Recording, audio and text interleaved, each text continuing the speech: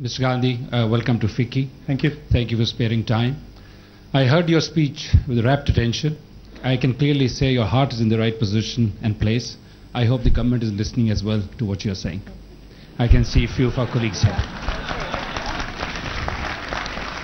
Information technology has played a great role in Brand India.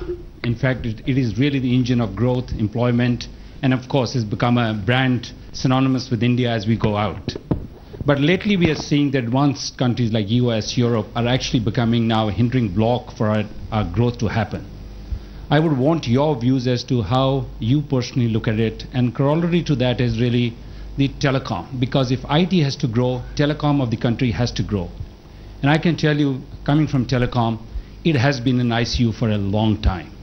And I think it can move out fairly quickly if there's a level playing field, if the regulators are on it, rather than some decisions being made, which again will be arbitrary and we will go back to the ICU. It has been a great success story, so I seek your views and indulgence probably on this.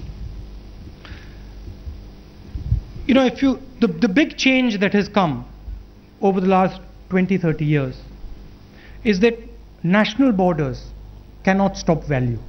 Value just sneaks through national borders. So if you're looking at it in the medium to long term, the United States or England or these other countries can do whatever they want. But if India actually has value, value will go right through their borders. It has the capability to do that. So what we should do, in the short term we have to manage this.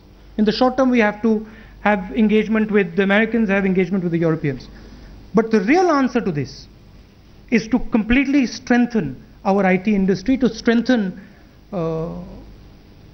companies like Infosys, to actually start building, frankly, the real powerhouses like Google and these other companies in this country.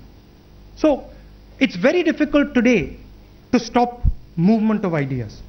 It's very difficult to stop value.